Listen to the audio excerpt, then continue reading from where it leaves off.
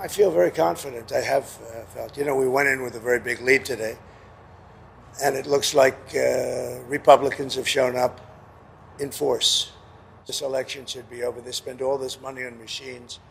And frankly, if they'd use paper ballots, it would be over by 10 o'clock.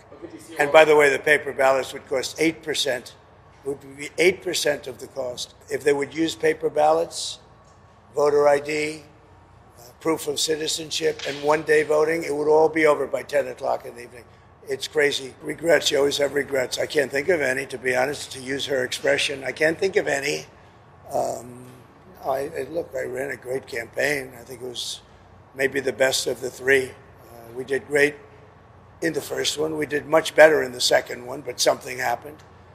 And this was the best. I would say this was the best campaign we ran. On the assumption I win, I don't know if something else happens. I don't know what's going to happen in terms of declaring victory. But if in normal times, I would go over to the convention center, let's say at 10 o'clock or 11 o'clock or something. But I just don't know.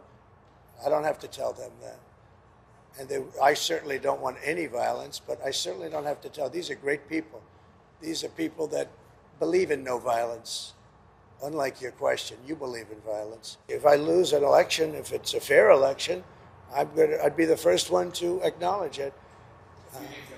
And I think so far, I think it's been fair. I think there's been a lot of court cases. Both sides are lawyered up. Thousands of lawyers are